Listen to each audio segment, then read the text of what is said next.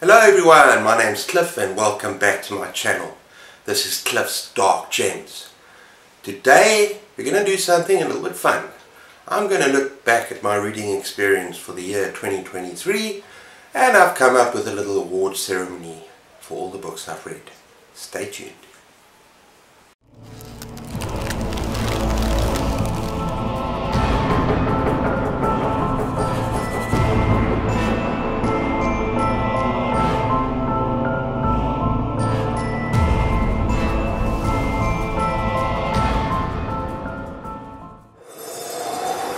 Okay everyone, so I read 104 books in 2023 and I've already done a top 10 and I've done a most surprising novels for that year. But I thought it would be fun to divide the rest of the books, because I don't want to repeat them, into different categories like creepy, disturbing, depressing, uplifting, all that kind of stuff, and give some awards to the remaining 84 books. Although I must admit I've cheated on a few occasions. Some of the books that were in my top 10 and in my most surprising books I have mentioned, because what I'm going to do is for each category that I've created, I'm going to give two special mentions. I'm not going to talk about them at any length, but I'm going to talk just briefly, just tell you about two books that could have fit the bill, and then I'm going to announce a winner for that particular category and show that book off. Okay, let's get started. Okay, the first category that I created is the most depressing books that I've read this year, last year. In other words, that means, and I'm also going to try and give a little bit of an explanation about what each category is. It is the most sad, it is the most bleak, it is the most grim books that I've actually read this year. Oh, and by the way, I've got a little bit of an audience this time, so if I get a bit of stage fright, yeah, I've got family all around me. So I'm just hoping they don't make a noise while I carry on, otherwise it's going to be a hell of a lot of editing in this video. But anyway, we're going to come to the most depressing. So these are bleak, grim, sad books, and there are two books. There are two books that nearly made the cut. The first one being We Need to Talk About Kevin, which was very grim, the subject of a school shooting. You can't really get much grimmer than that, more depressing than that. And also a surprising one, The Face That Must Die by Ramsey Campbell, which I spoke of earlier, and it's about a serial killer. And we're inside his head, and it is a very depressing book, but no more about that. And the winner goes to The Road by Cormac McCarthy. This is a difficult read. This is a very, very depressing read. It is sad. And it's set in a post-apocalyptic world where there's seemingly absolutely no hope. Mankind has been wiped out. There's a few survivors, strugglers, but there's just a little bit of light in this book, and that is this relationship between this father and the son as they struggle across America and they try to get to the coast. And yeah, it's a very sad book. And it's almost like even that little bit of optimism between the relationship between the father and the son, and they have to survive and they have to lean on each other, and their people are trying to do terrible things to them, and yeah, it's a sad book, and you never know how it's going to end. It's just a sense of pessimism. It's like they are like a light, like flicking a lighter in the darkness, and it's overwhelming, and at any time that light might go out. So yeah, that is Cormac McCarthy, The Road. I still highly recommend this book. It is beautiful, it's beautifully written, very sparse, but it is just such a gorgeous book, even though it's just so depressing in places. So yeah, The Road. Okay everyone, the second category, the second award is the creepiest book I've read this year. Sorry, we're into 24 already, I'm talking about last year. And there were two very close nominees, sort of special mentions. Oh, and by the way, when I talk about creepy, we're not talking about absolutely balls to the wall, terrifying horror. We're going to come to that later. This is more unsettling, kind of creepy carnival kind of thing where you're talking about setting and characters and so on that just leave you with a little bit of like a, you know, that flesh crawling sensation. and there are lots of creepy books that I've read this year. Two that were excellent were Clown Infestation by Sven Kamrath. It's just a very short little extreme horror novella with clowns that are pests that sort of come to life and do nasty things, but yeah, it's very creepy and it's dark. And the next one is The Prettiest Girl in the Grave by Christopher Triani. I love Christopher Triani, but this book wasn't quite as good as the other book I read this year, but it still takes place in a graveyard, and it's about these goth girls that go under the graveyard into this crypt and play this deadly game. So it was very, very creepy. But the winner goes to The Pilo Family Circus by Will Elliott. Now this book was phenomenal, so much fun. First of all, the creepy carnival setting, somewhere between heaven and hell. This carnival takes place, and it's just a weird assortment of characters. You've got these psychotic clowns, you've got these acrobats, you've got this freak show, and all these, and this, it's just a phenomenal story. Very, very, very weird, and it goes to very, very strange places. And yeah, this was probably the creepiest book that I've read all year. So that is The Pilo Family Circus. Okay, the third category I created just for fun was the most disturbing book I've read this year. Now this is different from the most distressing. These are the books that caused me the most anxiety. It stuck with me for reasons that, like, kind of the books that you really stick in your mind, that you can't sleep afterwards. Some of the graphic nature, and it's not only graphic, but just some of the stuff just really worries you, really troubles you. And the three books, first of all, 10 Days of Flesh by Augustina Bastericki. Well, it's a book about where cannibalism becomes legal. Not going to say more about that. That was freaking disturbing. Second book, and this might raise some eyebrows, that is Lost Souls by Poppy Z. Bright. I found parts of this very disturbing because there were two particular vampires that were very sadistic and very twisted and very sick. And some of the violence of a sexual nature, just shared bodily fluids and blood and semen and all sorts of crap. It's very, very graphic, and it kind of disturbed me. And yes, there are more extreme books that I'm going to mention later, so stay tuned. But for me, the most disturbing book that I read this year was American Psycho by Bret Easton Ellis. Not just for the fact that there are some of the most demented sexual violence scenes that I've ever read about in any book, and that kept me awake and disturbed me to the point where my wife was actually worried. This is the only book that's done this year. But it's also a descent into madness. And it also takes a look at a life that is out of control, and a world that is, you don't actually know what's happening, what's real and what's not real, because you're seeing through everything through Patrick Bateman's eyes, and he's very unreliable, and that doesn't put you at ease. But anyway, the main thing is when the violence starts ramping up in this book, and there's so many trigger warnings, it is deeply disturbing, and it stuck with me, and I don't know if I can say I enjoyed it. Some of the sexual violence in particular is just so over the top and so disgusting that yeah, it didn't give a good feeling inside. It really disturbed me. So yeah, that's American Psycho. Okay, the next category is a fun one, and that's the most entertaining book I've read this year. Now remember, we're talking horror here, so horror entertaining. Not light, not fun. But anyway, the first one, Haunted Forest Tour by James Moyer and Jeff Strand. It's kind of a combined effort, and that was a hell of a lot of fun about these tours into this forest full of creatures. Very gory, very fun. Not going into these in detail as you can see, but yeah, that's fun. Second nominee was To the Vanishing Point by Alan Dean Foster. Just a gorgeous blend of fantasy and science fiction and horror, and it takes you to very weird places, and it's just a thrill ride. I really enjoyed it.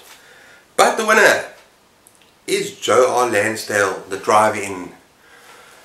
Now, this book is very dark, it's very graphic, kind of very extreme in areas, But it's so much fun, and it had me laughing in areas where I really found that I shouldn't be laughing, at some of the violence, at some of the stuff that was depicted in this book.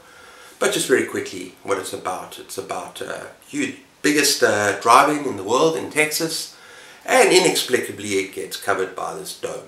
Stephen King, the dome, anyone? Anyway, it's covered by this dome, so all the people inside the drive-in, thousands and thousands of people, are cut off from the outside world, and food runs out.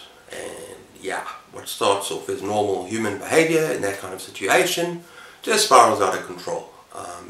And there's some very sick stuff that happens in this book, and I'm sorry, I laughed, and I shouldn't have laughed, but the way Joe R. Lansdale writes horror, and the way he writes full stop, he brings a sick, black, twisted humor into his stories that I just can't help myself. Just a very clever, intelligent writer, and I love this book, and I'm definitely going to read the sequel soon, possibly this year or next year. So that is The Drive-In. Okay, for my fifth prize I needed to fit this in, so I've read quite a few classic books, so I've simply labelled it Best Classic, and I've cheated a bit with the winner, but let's get there just now. The first runner-up is The Wendigo by Algernon Blackwood. I absolutely love Algernon Blackwood, both books that I've read by him so far.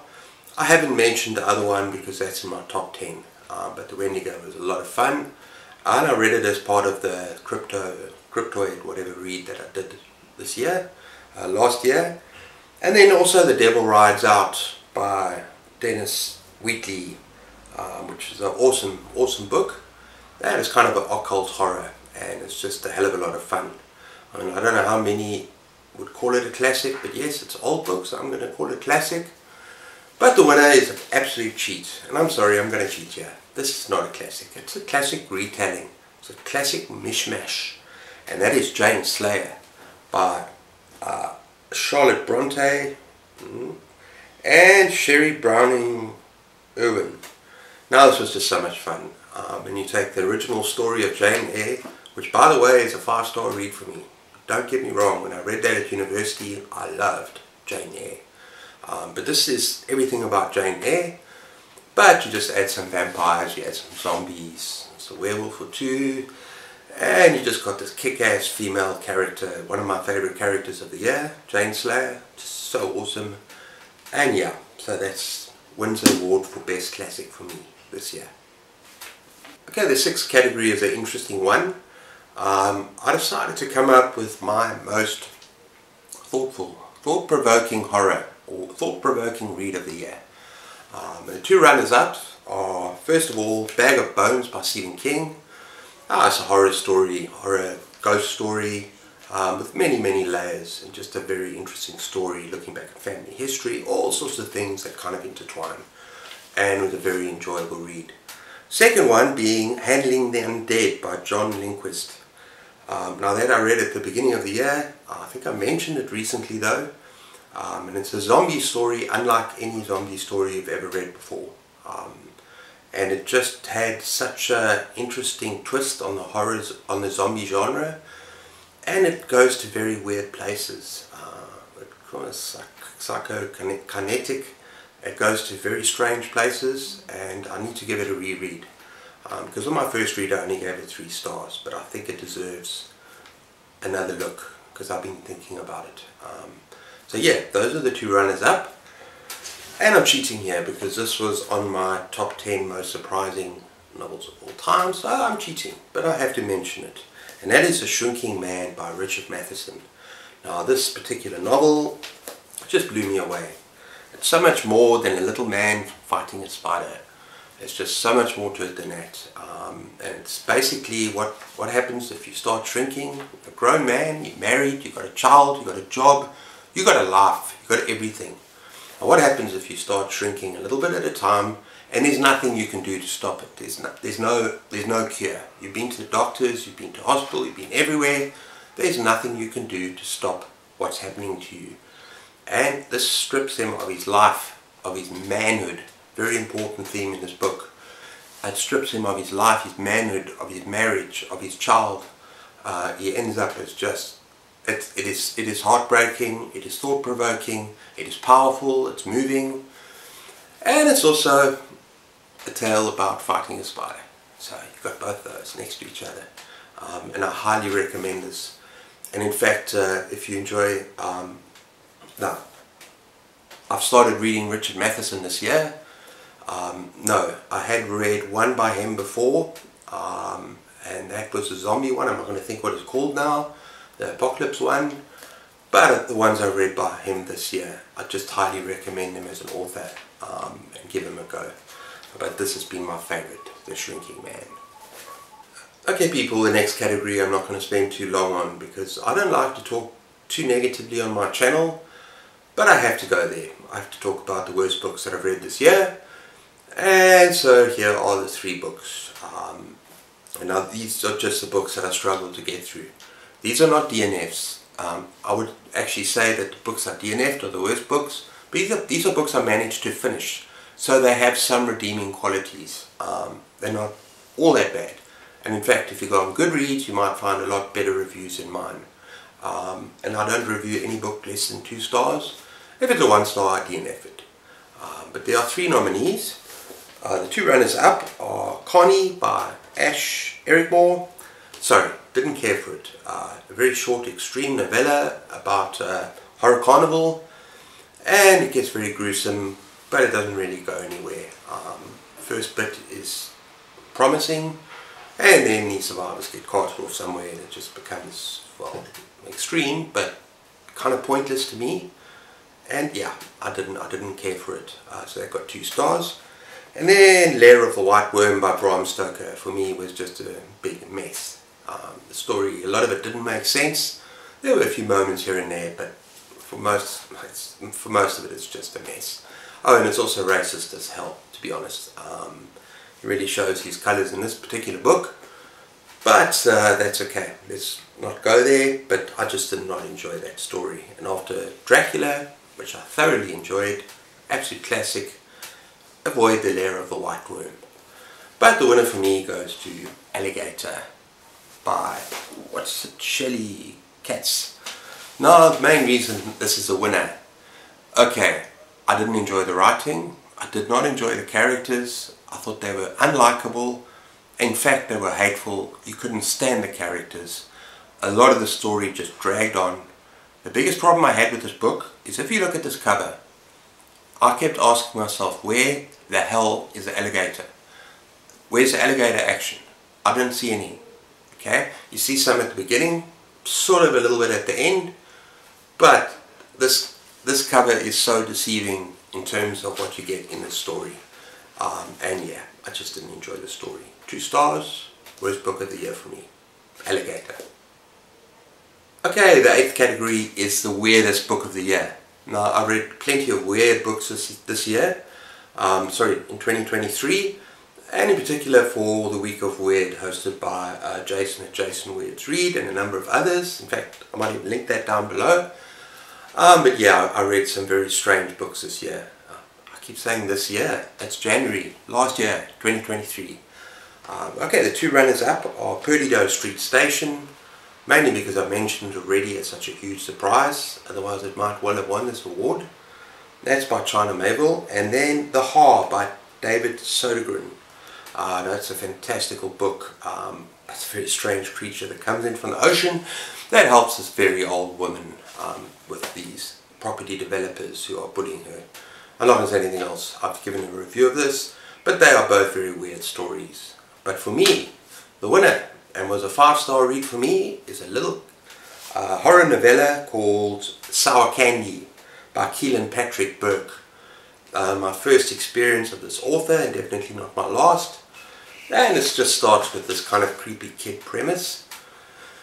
And sort of this, I'm not going to go into spoiler territory, but yeah, this child doesn't really belong to this father. It's not who this child is. It's really messed up. It goes to really twisted places. In fact, it goes to some very dark, Lovecraftian, terrifying places in this book, where I was sitting back like going, what the hell is going on in this book? It's absolutely fantastic read. And so for me, yes, it is the not creepiest, the weirdest book I've read this year. Okay people, in my 9th category, now this is not my worst book of the year. These are not my worst books. These are my most disappointing books of the year. And let me just explain what that means. That means these are books that were good books, but that I had a huge kind of passion to read beforehand because they had so much hype and everyone was saying they're so good, and then they just let me down. And they weren't terrible, must have been 3 stars, but yeah, I was just let down because my expectations were so high. So that's what I consider disappointing. You go in with 5-star expectations and you come away with, oh yeah, that was a good story, it was okay, it was good, but hell, I don't know what everyone's talking about. So the 2 runners-up are The Collector by John Fowles, although maybe that's not as surprising, even though it's a classic. This guy goes to collect women, he collects a woman. The first half of the story is told from his perspective, and he's a bit of a psychopath, sociopath, whatever. And he doesn't harm her, but he thinks that the longer he keeps her, she's going to love him. And I like the first half of the story. Went into the second half of the novel, and it's from her perspective, her arty friends and all sorts, and I just didn't buy it. I'm sorry, I couldn't get into it. So yeah, I think it was a 3-star for me, but disappointing. The second one is Frankenstein by Mary Shelley. Everyone was telling me how awesome this book is, but I couldn't stand the character Frankenstein and what he did to the monster. But yeah, he was just an annoying arsehole. Frankenstein was just an annoying prat. He treated, and anytime anything went against him, he would like start crying, go to bed and not wake up for 2 weeks or 2 days, whatever. I just did not enjoy him as a character, and he just brought the whole tone of the story down for me. Perhaps I need to give it a different read at some stage, maybe give it a reread. But yeah, the character let it down for me. That's Frankenstein. But the winner is Nick Cutter, The Troop. Now I read this towards the beginning of the year. Everyone, including Stephen King, was raving about it. Stephen King says, "A Troop scared the hell out of me, and I couldn't put it down. This is old school horror at its best." So if Mr. King is going to say something like that, surely I would enjoy a book like this. And everyone in Booktube was raving about this book. When I actually read it, it's not a bad story, but I found the body horror, and there's plenty of body horror about this virus thing. But there's plenty of body horror, but it's repetitive and just gratuitous, and it never ends. And in a way, the book is also, you can kind of see what's happening next, because it takes place on this island. Okay, there are some moments towards the end that are pretty awesome, but I just found the repetitive nature of the body horror over and over again just not to my liking. So instead of a 5-star read, this became a 3-star read for me. That is The Troop. Okay everyone, before we get to our 10th genre or 10th award, you can see that everything has changed. We didn't realize the camera battery had run out, so it's a little bit later at night. So we're going to do our final one right now. And the final award is for the most terrifying book I've read in 2023.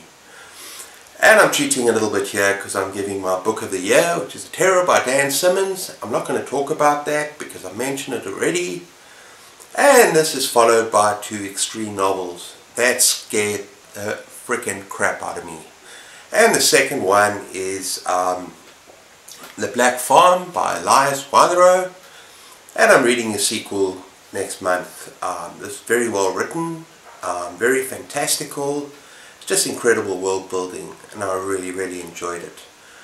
But the #1 book, and this actually probably goes hand in hand with the terror, that's because it absolutely terrified me. It raised my heartbeat.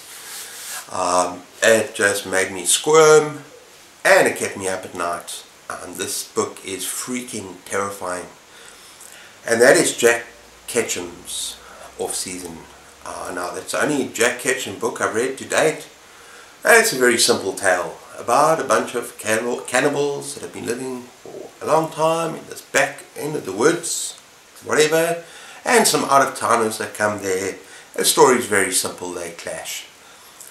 What sets it apart from something that's just purely grotesque and gory and sick and disgusting is the writing and the pacing and the storytelling. It is exciting, it's thrilling, and really I couldn't put the book down. It's just so terrifying, and it's so much more than just basically these cannibals gorging themselves on these tourists. It is absolutely shocking and horrifying and terrifying, and it's very easily my book of the year. That is Off Season by Jack Ketchum. Okay everyone, so that's my choices for my awards ceremony for the best books of 2023 in different categories. I hope you enjoyed that. Please be sure to leave a comment down in the spaces below. Let me know what you think. And yeah, I'm really looking forward to a good 2024. And I wish you all the best for 2024 as well. And take care of yourselves. Keep those pages turning. And cheers.